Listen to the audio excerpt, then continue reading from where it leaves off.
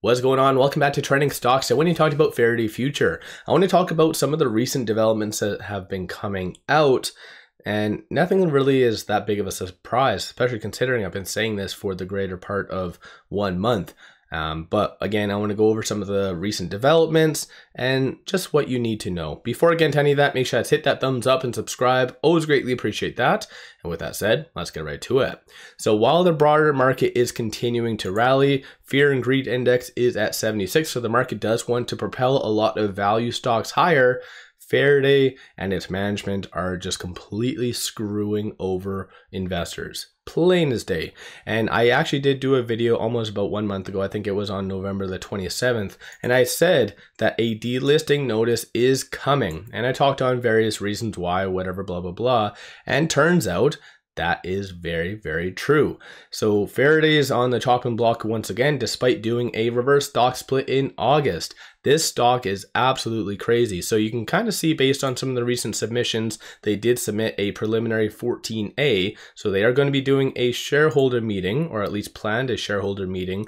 And ultimately it is for another reverse stock split. As crazy as that sounds, it doesn't actually state the date, I don't believe. Faraday's always done this. They just do a random little dot. Oddly, I have no idea why. But regardless, it does somehow say only a 1-for-3 reverse stock split based on proposal number 2, which in my opinion isn't sufficient. I think they're just trying to do that to be below the threshold within the NASDAQ, because you can only do a 1-for-250 ratio within 2 years for them to kind of still give you the good old rubber stamp. So once again, I feel like that is kind of their mentality behind the scenes. They also do want to change the authorized shares. So they are completely screwing over investors all over the place. And even if essentially retail investors had a fair vote on what Faraday should truly do behind the scenes, like they really messed things up even more. Because looking right here under interactive brokers, it does go over the current ownership for Faraday, and it shows institutions 2.73 million, strategic entities 1.92 million. Most of those are clearly just the insiders and whatever else. Then other is 51.97 million. That is aka retail. So retail does own the vote, owns kind of the float, or I guess if you want to call it that way. So going into this upcoming shareholder meeting, technically retail has a very good advantage. But guess what? Faraday kind of rubbed the lube, and they are ready to screw over investors once again, because if you look at this, there was also a Form 4 submitted on December the 27th. And this Form 4 does show that this individual, 𝗪𝗧𝗪𝗧𝗛𝗧, whatever his name is. So he's a global chief executive officer. He did purchase 1 share of the preferred A class. And it does look like the preferred A class does have voting rights for 4.5 billion. You are hearing that right. They like this. I cannot express to you on how big of a fuck up this company is. My apologies on the language, but I had so much hope for this company, and I'm sure you can tell based on my videos, I've been becoming more and more cautious. And so I've been trying to portray that in a lot of my videos, such as even saying that a delisting notice is coming out. But this single-handed situation right here, where 𝗪𝗧𝗪𝗧𝗛 does have 4.5 billion for voting power, he is fucking over investors. All of these kind of proposals is going to get passed. Plain as day. Plain as day. So yes, another reverse stock split is going to happen. As crappy as that sounds, that 1-for-3 isn't going to be sufficient. So even though they do a reverse stock split, it is going to come down equally as fast. And yeah, this is just a very crappy scenario for any investors. And I have been covering Faraday for quite some time. And like I mentioned, like I did have a lot of good hope initially, but this isn't good. And a lot of people like to say that it's shorting and whatever else. I'll give you a breakdown of what shorts did, for instance, on Friday, which was the last trading day in 2023. So shorts, oddly enough, did return about 1.18 thousand shares.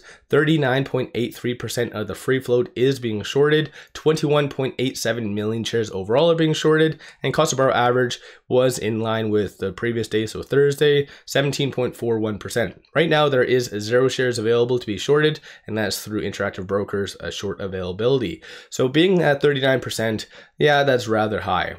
Is it a reason why Faraday is in the circumstance they are? Definitely not. Only because of what is happening behind the scenes with Faraday, all their warrants, the toxic insiders that they did commit in September that they're not going to be pursuing with anymore, at least looking for lending purposes or capital, like they are the reason why Faraday is in the situation it is. But then again, has Faraday done anything to rectify that? No, they have not. So right now, this is just a very crappy scenario. They've alluded to potential lawsuits coming out against malicious acts, shorting, and whatever else is in their head happening, but they haven't actually officially opened a lawsuit.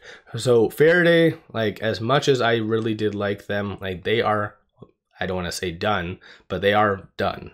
In all honesty, like doing another reverse stock split is not going to help this scenario. It's just going to kick the can down the pipeline, and it's just going to be in the same circumstance it is. So a lot of investors did kind of get stuck into Faraday, bag holding it, but this scenario right here about them getting one preferred Class A share that has huge, immense amount of voting power, this among itself should prompt lawsuits. There was another company that I was covering under my other channel, Mullen Automotive, and the shareholder meeting that happened in December, this kind of scenario did happen just to push through the reverse stock split and ensure that did happen.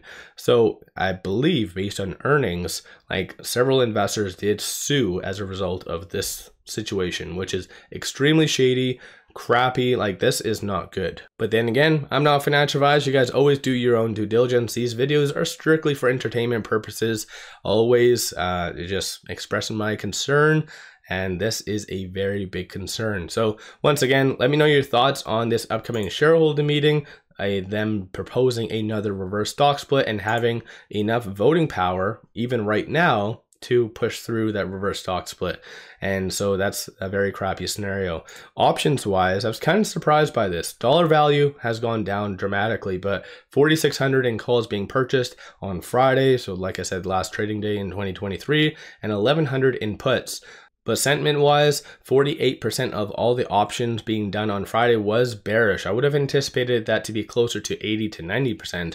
And of the call options that are being purchased, it is anticipated for it to be over 50 cents by January the 12th.